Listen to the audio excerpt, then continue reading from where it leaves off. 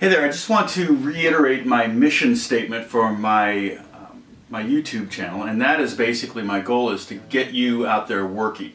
Get you making some money, getting gigs, things like that, maybe even supporting your family on income earned playing the guitar.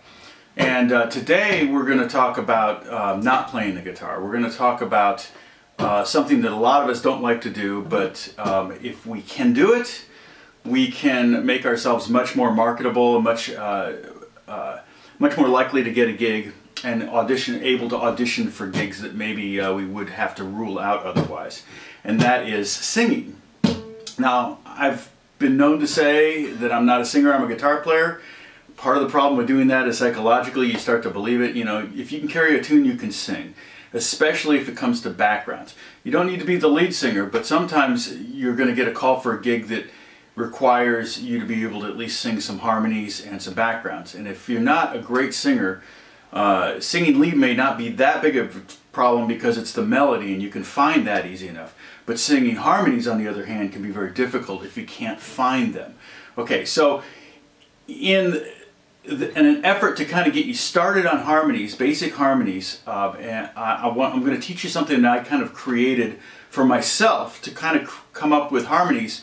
When my wife and I had a band, we had a couple different bands, and she was the lead singer, and I would sing harmonies to her, and I was always at a loss of what should I sing. I mean, I couldn't sing above her.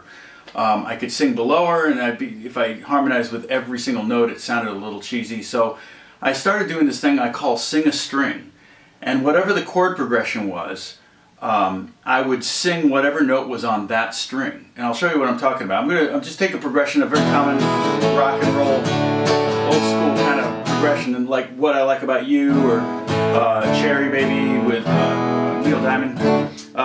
Bunch of songs use that chord progression. R.O.C.K. in the USA by John Mellencamp. What I want you to do is I want you to look at these three chords, basic chords. I want you to play them exactly like you would day one in guitar class. That would be E, and it's going to be 0, 2, 2, 1, 0, 0, and then A, which don't play the bottom string. The fifth string is open, then 2, 2, 2, open. And then the D chord, standard D chord, which is open D string, second fret, third fret, second fret. Okay, so we have E, A, and D. Okay, so what I mean by sing a string, pick one of those strings, particularly in your singing range. For example, the D string, what note is on that with the E chord? It's an E note. La, la, la, la. Okay, and on the A chord, it's the same note, so you don't have to change notes. La, la, la. On D, la, la, la, it goes down there. La, la, so it'd be like, here's a simple harmony that would work over What I Like About You, for example. What I like about you, what I like about you, what I like about you, what I like about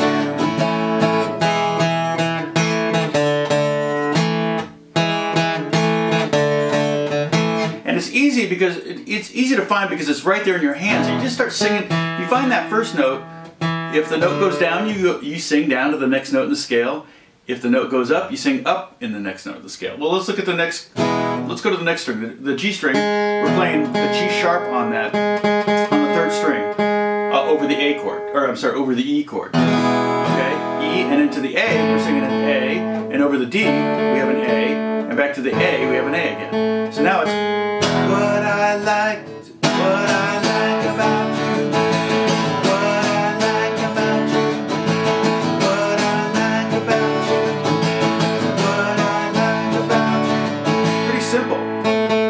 Notes. I'm just singing two notes. Okay, let's go to the next string. I hope this is making sense to you. It's actually really cool, and it works with any chord progression, especially the easier the better. If you keep it in first position, obviously, you're going to be able to find those notes a little faster. But let's look at the next string. The B string is going to get a little higher, and maybe a little out of our range. You could sing it down an octave. But let's try it up an octave. So it's a B over the E chord. The next note is second fret on the second string. C sharp over the A chord.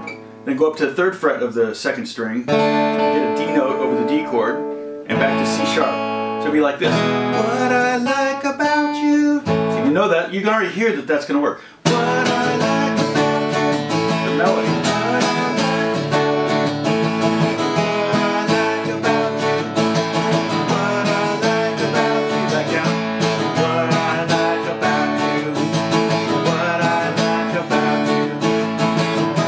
That makes you a little bit more hireable. It makes you a little bit more, especially if you're just doing 3 chords in a rock song, gives you something else to do. Keeps you from getting bored at the gig.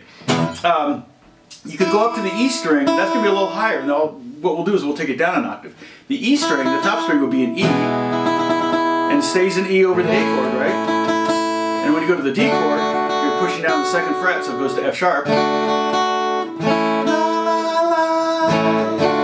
That's pretty high. So if I go down an octave, down there, what I like about you, what I like about you, E, F sharp, E, F sharp. I could go down to the A string maybe, and maybe that would be pretty low. What I like about you, what I like about you. Or I could sing that up an octave. What I like about you. I'm using the chords to create a harmony. Now the harmony is going to be pretty darn static. Like for example, over the E chord, it was on the E note on the 4th string, it was E, E, E, D. It's pretty much one note and then drop down to one note, a 2nd note, just the one time. A real simple harmony like that can create interesting harmonies. You know, if you were doing a part that's pretty static, and the other one's moving around, it creates really, really kind of a cool harmony rather than everything moving in parallel motion. So try this with some other songs, just experiment, just kind of come up with your own harmonies and see if it works and for you, and it might give you another tool to have to go get that gig. Okay? God bless you guys. I'll talk to you soon. Bye-bye.